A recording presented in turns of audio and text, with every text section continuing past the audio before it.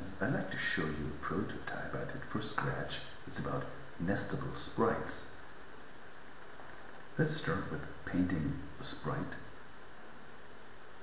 This one is going to be a wheel.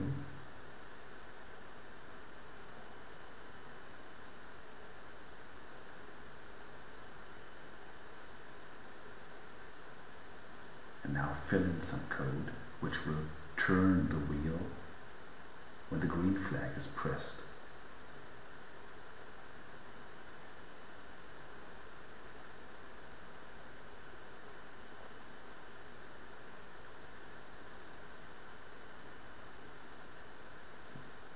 Now let's draw another sprite, which will be the base of the wheel.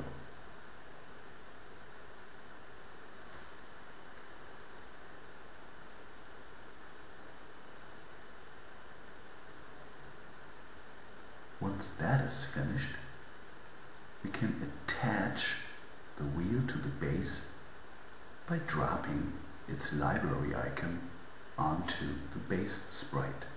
And this will also show in the library icons. Now we can grab the composite sprite and drag it around, and we can also resize the composite sprite correctly. This behaves as if it were a single sprite, yet the scripts run independently of each other.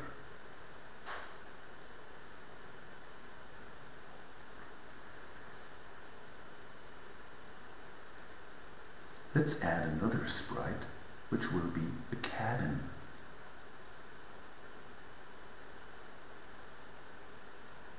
Be sure to adjust the costume center to where the cabin is going to be attached to the Ferris wheel.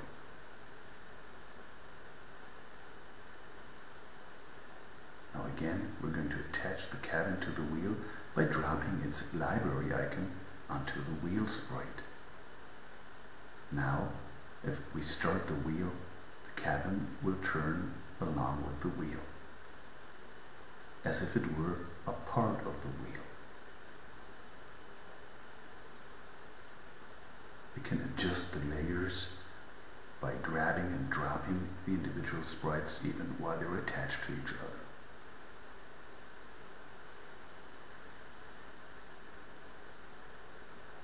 Now I'm filling in the code for the cabin, and it's again very simple. It will just always point to its default direction.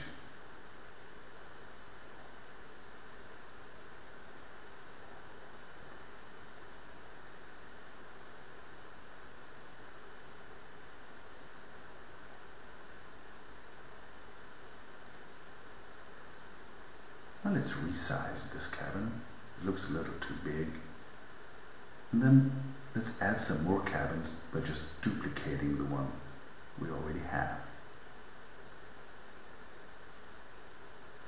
Move it to where it is supposed to be attached. And then be sure to drop the library icon of each cabin onto the wheel sprite.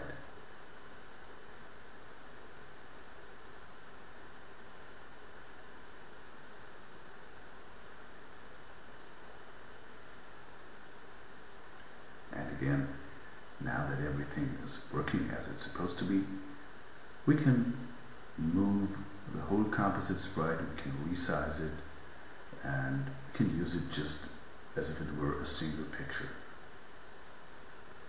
And that's the idea behind the Nestable Sprites prototype for Scratch.